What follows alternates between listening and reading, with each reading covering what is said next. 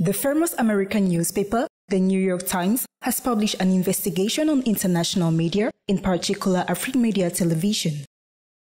According to the New York Times, Afrique Media Television is the Kremlin's mouthpiece and serves to communicate for the Wagner Group in Africa. The New York Times investigated on Afrique Media channel and its alleged links to Russia, particularly the Wagner paramilitary group, in a 16-page document. During the Russia-African Summit, one of the alleged senior executives of Afrique Media Television, Justin Tagou, was photographed with leading members of the Wagner group, such as Prigozhin. This suggests a link between Afrique Media Television and the influential Russian military company, reads page 2 of the investigation itself.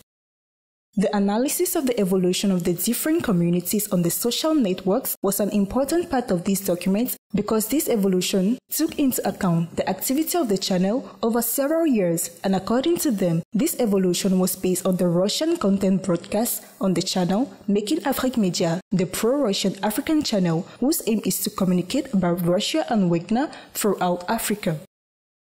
According to page 3 of the study, Amplification of Afrique Media Television of Content, the Kremlin's diplomatic site highlights an active involvement in the pro-Russian narratives.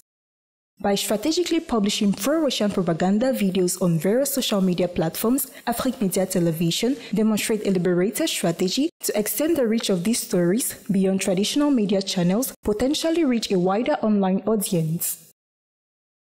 Is there a problem with the cooperation and publication of videos about Russia, considering that the various platforms of Afrique Media channel publish contents from all over the world, especially Chinese and purely African content?